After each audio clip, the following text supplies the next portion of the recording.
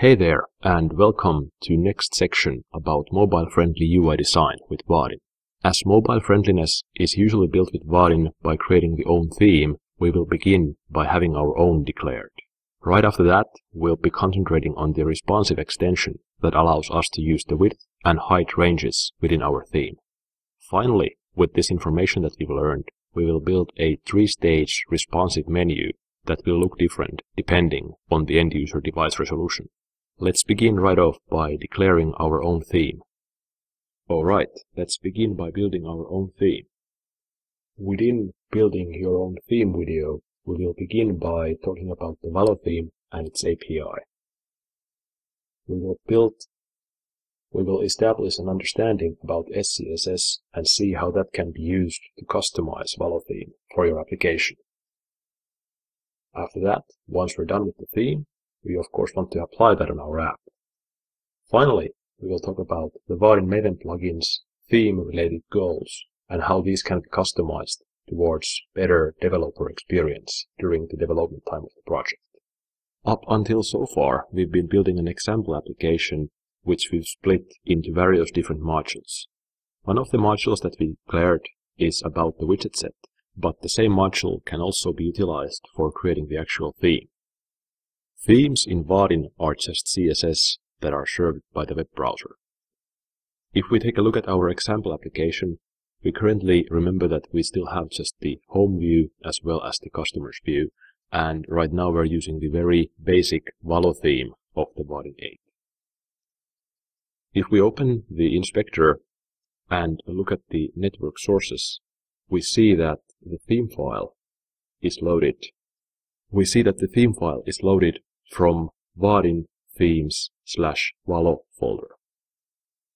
In case we want to customize the theme, we can declare our own, which then will replace the actual theme that is loaded into the web browser.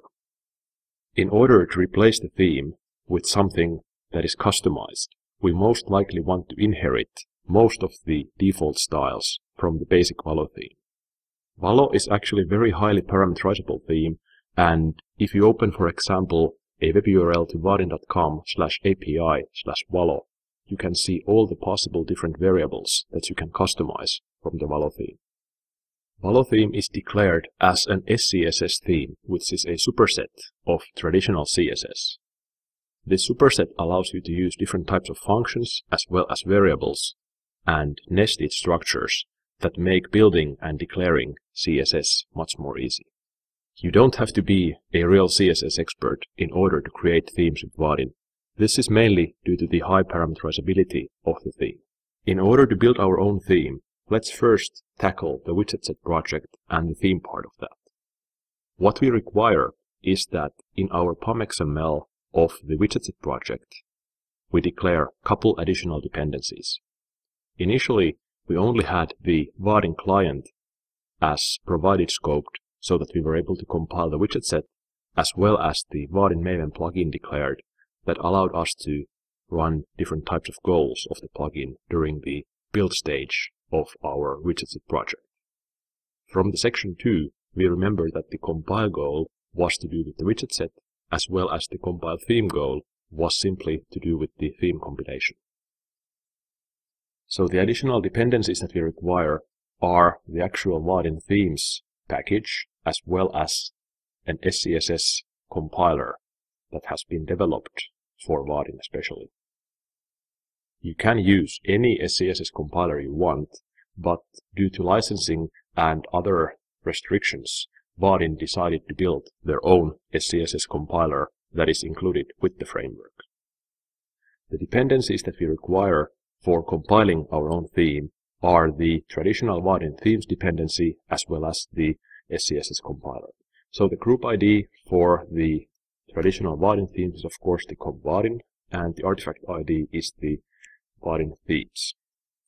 As we're using the bill of material, we immediately notice that the versioning information is correctly set for our theme. In this case, we can also use the provided scope for the theme, as we don't necessarily want to import this theme into our eventual deployment artifact based on just using the widget set, but rather we can leave the option open for the developers to declare if they really want to depend on Vaadin themes or not. Another dependency that we require is the actual theme compiler. That can be found from the same group, Vaadin, and the artifact name right there is the SCSS compiler, and its version needs to be declared to be 0913. If we then take a look at our Maven dependencies, we see that we have the Vaadin SCSS compiler as well as the Vaadin themes listed right here. Right now we have correctly set up our required dependencies for compiling themes. What we should be doing next is that under our source main resources folder of our example widget set, where we already have the Vaadin folder, we declare a new folder called themes. Under the themes folder, we should have any folders with any names that we want that will directly map with the names of the themes that we can use in our application. In this case, we can simply have an example folder. As I mentioned at the beginning, we want to inherit as much as possible from the already declared Valo theme. So in order to do this, inside the example folder, we have declared a couple files. These files are now the styles SCSS, example SCSS, add-ons SCSS, as well as variables SCSS. As we want to inherit as much as possible from the original Valo theme, we are importing the Valo theme into our own customized version of the theme in order to be able to use it up to its full extent. How we do this is that in our styles.scss file, we declare that we are importing our example SCSS, which is actually the base of our own customized theme. In example SCSS, we are importing the Valo SCSS file, and after that declaring a mixin for the name example, which is now our example theme. Inside of our example mixin, we simply include Valo. In terms of SCSS, this means that the import coming from the Valo SCSS file, which is now declared in the Vaadin themes dependency that we included into our Maven POM, declares a mixin like this, but with the name Valo. Hence, we can then include the Valo mixin into our example mixin. As we're using SCSS, we can also import other files. For example, here I am importing variables SCSS from a file which is in the same folder as the example SCSS. The variables file is currently completely empty, but it allows us to position any type of Valo variables with any types of parameters and values into it with whatever we want. The fourth file that I mentioned is the add-ons SCSS, which declares add-ons mixin. Currently, there's nothing in here, and this file is actually generated one.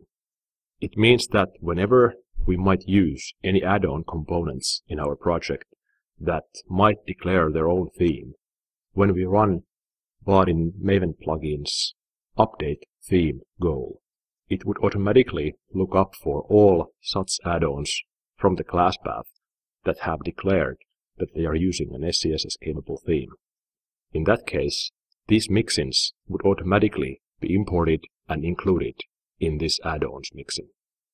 If we look at the file hierarchy from Eclipse, we see that we have all these four files in the same example folder.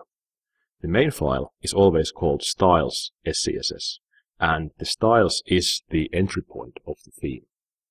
By convention, styles should still be kept as clean from the additional declarations as possible, and most of the things should only be imported here. This means that everything that we actually want to use should be either imported directly into the styles or as imported as the Valo SCSS, things could also be included into the example mixin. So how would we then use this theme? Using this theme is such a process that it requires that the Vaadin UI that is using the theme knows about its name. So in this case, we will have to tell our Vaadin UI that we want to use the example theme. This can be done quite simply in our example UI by declaring a theme annotation. The theme annotation will then have a value called example. This is everything it takes to have Vaadin understand that it will look up for a theme with styles CSS file from the example folder. It doesn't matter in which module the theme is declared from Vaadin point of view in this case. But as we're now declaring it in the Widget module, it's a logical place for the file to exist together with other dependencies that are not especially required on runtime, including the SCSS compiler.